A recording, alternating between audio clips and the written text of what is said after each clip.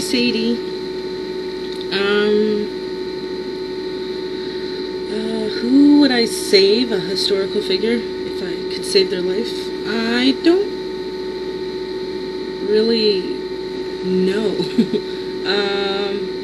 The first person that popped into my head when you said it was Bobby Kennedy. Just because I think he had a lot of good intentions for the States, and I think it probably, everything that he wanted to accomplish would have affected the world in general.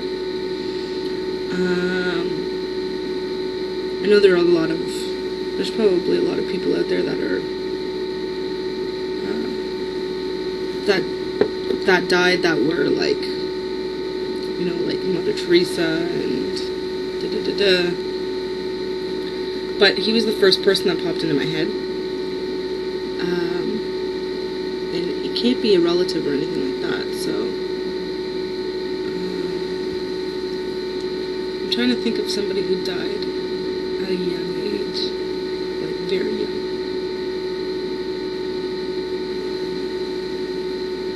I can't think of anybody else, but, and I'm not really a political person. Like, I mean, you and I have talked about how little I know about politics, and I can't think of any Canadians that I would have saved, so yeah, I'll have to stick with Bobby Kennedy, I guess. I think that if he had been president, things may have been, maybe different now than they are. I'm not saying necessarily, you know, fantastic or whatever. I just think that he probably would have accomplished a lot as president, because from what I've read and watched and etc., he was just a really